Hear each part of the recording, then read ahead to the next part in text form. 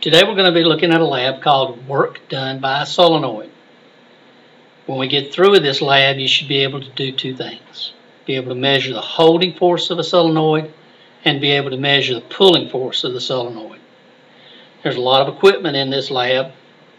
Main thing is different from the previous lab is that instead of using a motor, you're using a solenoid.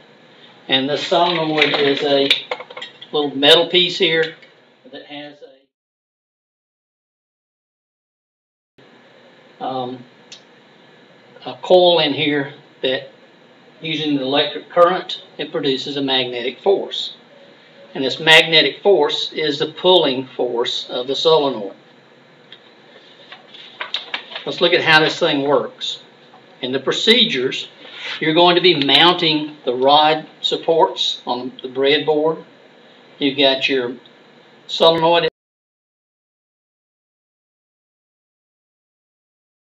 at the bottom here, and you're going to mount a short crossbar here, and then there's a long crossbar across the top, and you're going to put on this little hanger here, and this hanger allows you to hook up a single pulley with some nylon cord.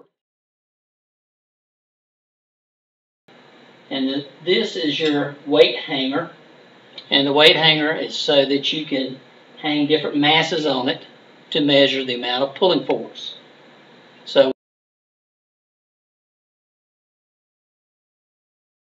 when this thing's hooked up, it'll have current flowing through it with some stuff hanging down here, and when you get to a certain amount of weight, it's going to pull it out, which gives you the indication of the pulling force.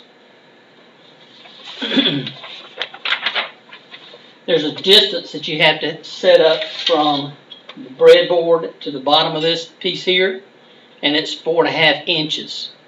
So you take your ruler, look at it, and it's 4.5 inches from here to here. There also is a very important measurement that you have to be able to do,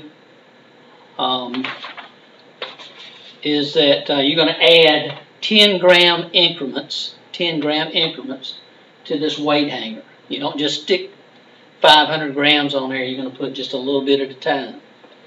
And so as you're looking at your data table and you're setting this thing up, make sure you realize that you're going in little small increments. You're going to do this in several steps. You're going to have a 4 volt and a 5 volt setting.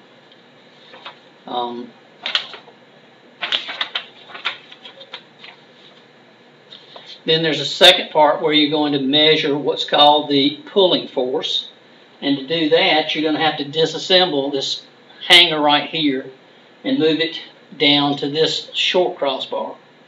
And when you get this moved down here, you're going to be using a spring scale to connect it and adjust the height so that you can turn the voltage on and find out what the pulling force is in the solenoid based on the voltage.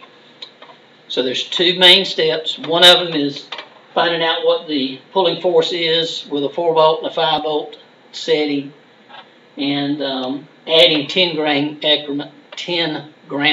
increments. And then the last part is to disassemble this, put on the spring scale, and find the pulling force.